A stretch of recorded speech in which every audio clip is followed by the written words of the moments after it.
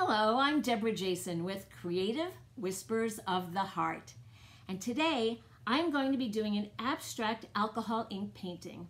But I'm going to use a slightly different blowing tool than you may have seen before. I got the idea for this painting from a colleague of mine. She was blowing with her mouth. Now, you might know that isopropyl alcohol, the fumes are toxic. So inhaling and exhaling using a straw is probably not the safest way to paint. I'm going to show you something new, a portable barbecue fan. That's what you'll see me using in this video. It is much slower than the hair dryer. You'll also see me manipulating the paper to create this effect. So let's move forward and start painting, shall we? So I'm starting with Purple Twilight. What I'm going to be doing here is just laying down the ink, not focusing on any specific design. Just want to put some inks on the paper. For this portion, I am using my hair dryer just to dry the ink and move it around a little bit. But again, not looking to do any specific design. I'm using mineral paper. This is a much thinner paper than Yupo or some of the other synthetic papers. Now I'm going to add some amethyst, laying down the ink, some alcohol, and blowing it around with the hairdryer to dry it.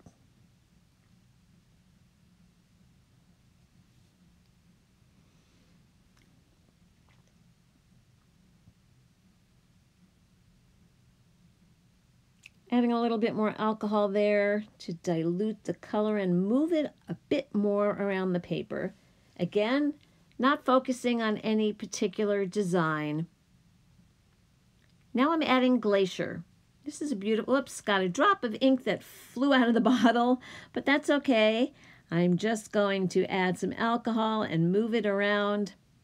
I think you've had that happen where you pour some ink and splatters.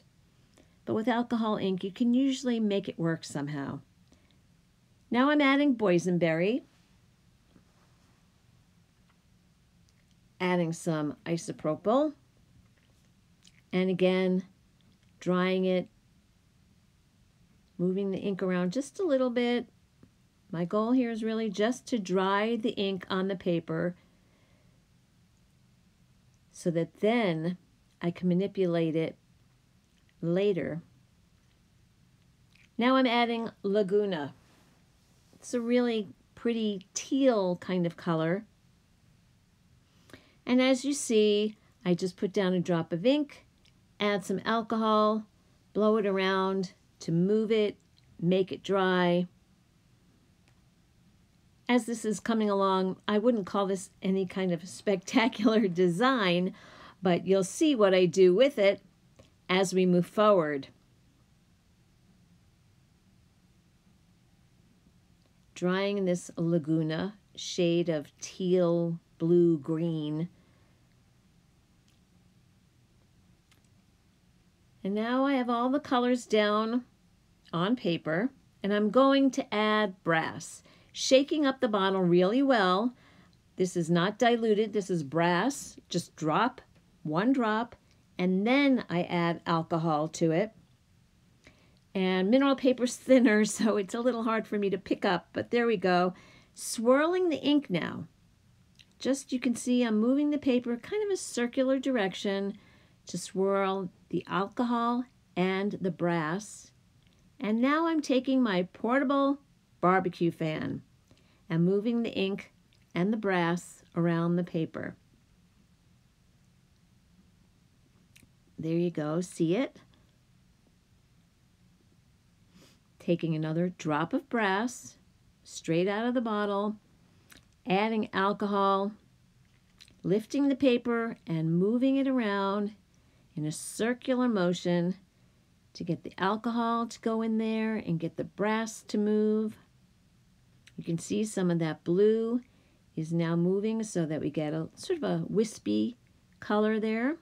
And then pushing the ink from one side to the other side. using the barbecue fan. See?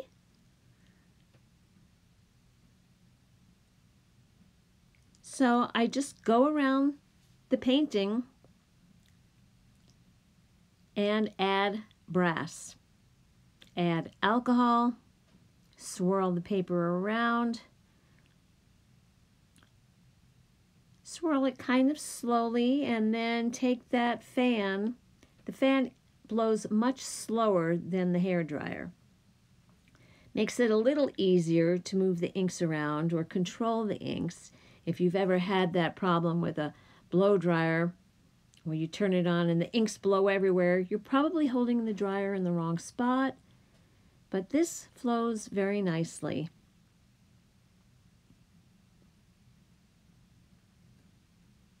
I will, by the way, have a link down below so you can see where to buy the barbecue fan if you're interested in it. And I can also give you a link to the mineral paper if that interests you.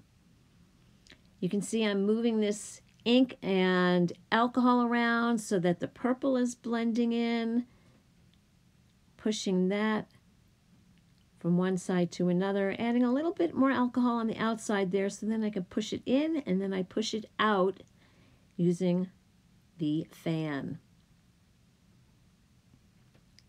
And I like the way it's blending there, the blue and the Laguna and the brass.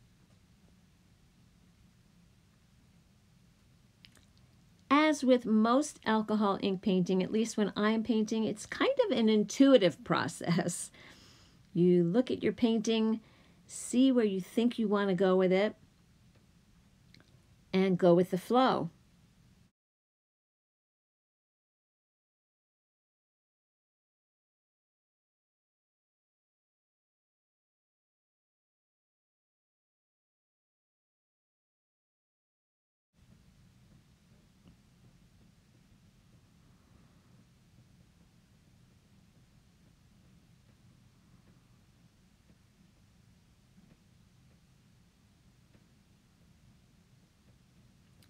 A little bit of an up-close view. This piece of paper is 5 inches by 7 inches. I wanted to keep it fairly small for this demonstration.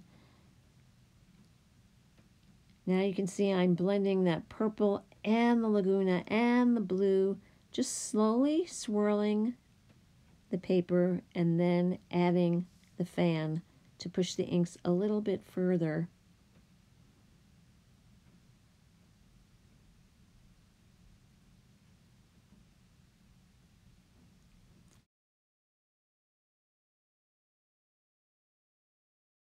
So as I'm moving the inks around, I see a flower forming on the left-hand side of that painting. It wasn't intentional, but you never know what's going to happen with alcohol inks. See it?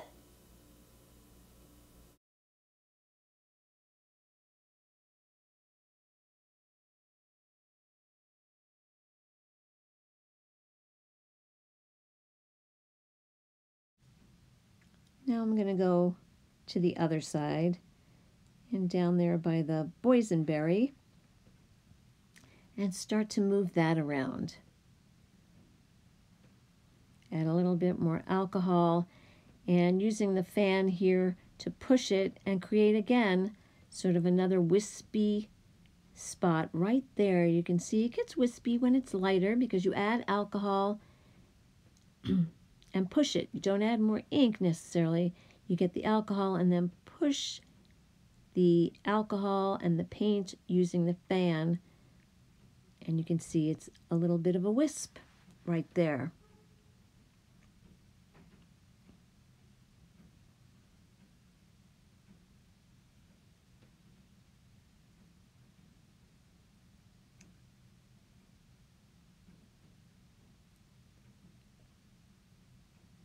Here you can see I'm doing that little boysenberry spot and moving the ink, circling around with the paper,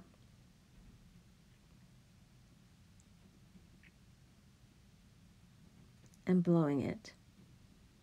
blowing it with the barbecue fan. By the way, I mentioned that the fumes of alcohol are toxic, so I am actually wearing a respirator mask as I paint this, but I'm doing a voiceover separately because you can imagine it's not too easy to speak through a mask and have you understand me. So be sure that you stay safe, work in a ventilated area, have a respirator mask, and have fun. So I'm working down here on this corner. Look how sparkly and glittery. Brass is so much fun. Adding another drop of brass down there.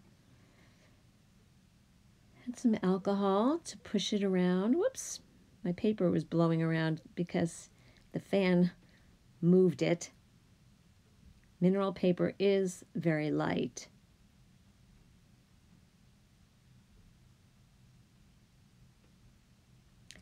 But you can see I'm using my finger again to break up that brass.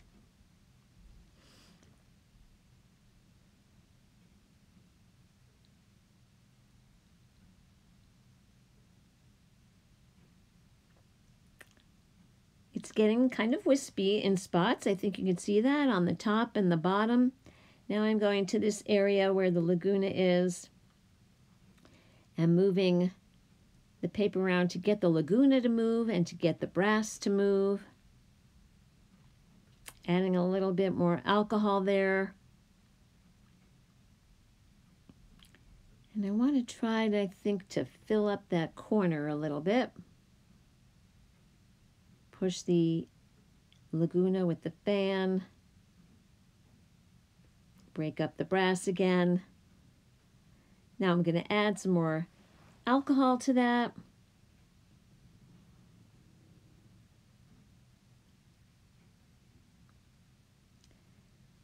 With alcohol ink, you just kind of take it one step at a time. You might have something in mind when you start your painting, and inks can go in a totally different direction than what you expected. But so far, this is going somewhat as planned. So I have fast-forwarded the video a little bit. You get the idea of the process where I'm dropping ink, adding some alcohol. In this case, I wanted a little bit more blue, so I did go back to my hair dryer. You could see I wanted to move it a little quicker than the barbecue fan would allow. So I'm just pushing some of the blue around with the 500-watt hair dryer. Now I can go back in with some brass, add some alcohol, and start reworking that area so it gets more wispy. You see I'm pushing the brass around with the barbecue fan.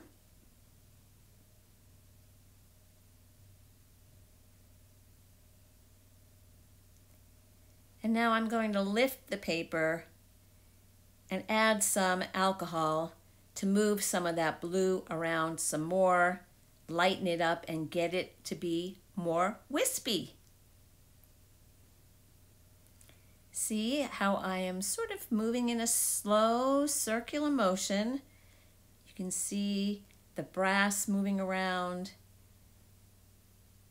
taking my fan and pushing some of the alcohol, reactivating that glacier blue and getting some more of that wispy effect by moving it around with the fan and blending it with isopropyl alcohol.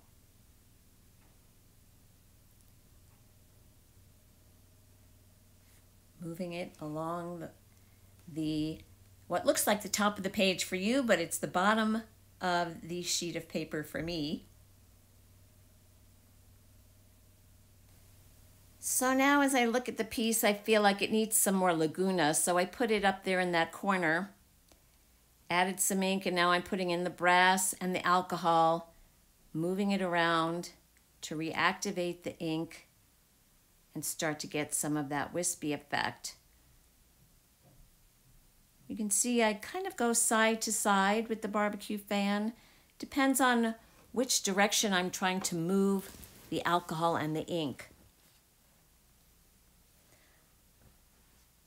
I'm going to go over here back to the purple area, the combination of boysenberry and the purple twilight, and start to move that around and fill in some of the space.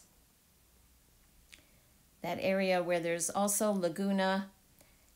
And I just keep doing this, looking at the piece and seeing where it needs ink or alcohol until I get to the point where it's actually done. And here's what it looks like.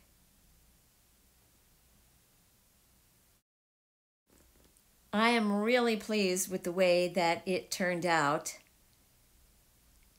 You just never know. Sometimes you start a painting and you have an idea in mind and it comes out totally different than what you envisioned when you started.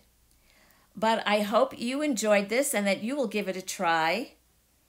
And thanks so much for watching the video. Don't forget to either like, comment, or share. And of course, please subscribe if you haven't already. Thanks again for watching.